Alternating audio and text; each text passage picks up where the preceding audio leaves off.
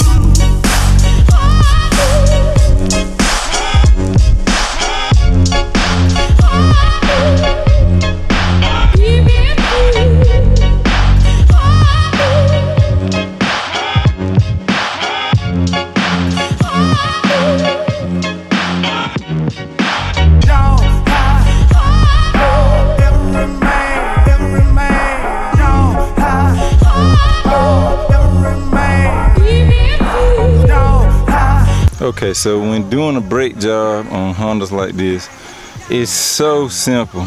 Like, all you do is take the 2 bolts out the back, pull the caliper off, and switch out the pads, slap it back down. Easy. First thing you're gonna want to do is this one down here. Most times when you take this one out at the bottom, you can swing this whole thing up. This whole part right here will swing up, and you can take out your pads and then, you know, switch them out. So let's see how that goes.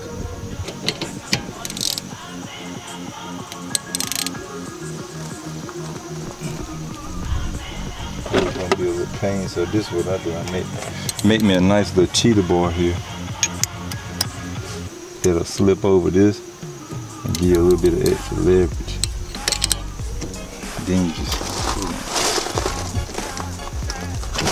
just like this. Once you get that broke loose, just loosen that out. Now once you slacken, taking this bottom one out, you can pull the whole assembly up over top like that. And once you've done that, sometimes you want to put something here to hold it because you don't want it to fly back. Once you got that out the way, the rest is pretty straightforward. Get your brakes. Let's swap these out. So you just pull one off.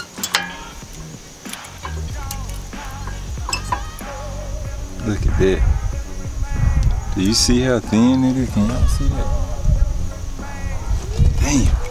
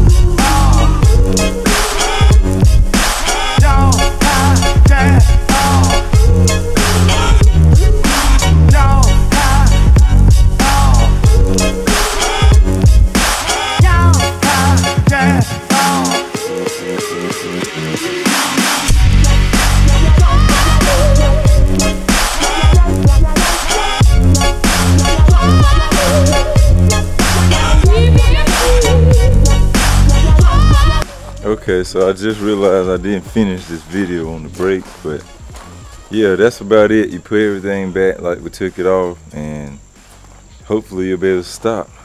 The thing you saw with the C-clamp, all that is it just pushes the cylinder back in, so that with the new pads being thicker, you'll be able to put the caliper back down on top of it.